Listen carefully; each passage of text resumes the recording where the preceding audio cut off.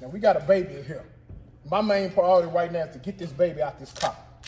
So you gotta use anything you got. And right now I got a plunger and I got some tape.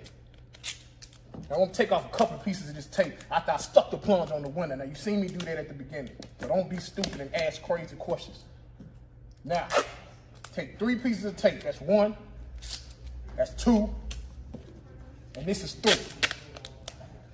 Now what you want to do is you want to stick it around the plunger. Now this keeps the air in the plunger to make the suction good and tight. Also, it keeps the plunger from sliding down the window when I start to pour down and get this kid out the car. Now you can take an extra couple of pieces of tape just to secure this nice and sturdy, just like that.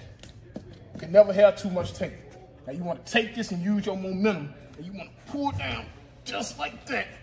Reach in, open the door up, get the baby out, safe and sound.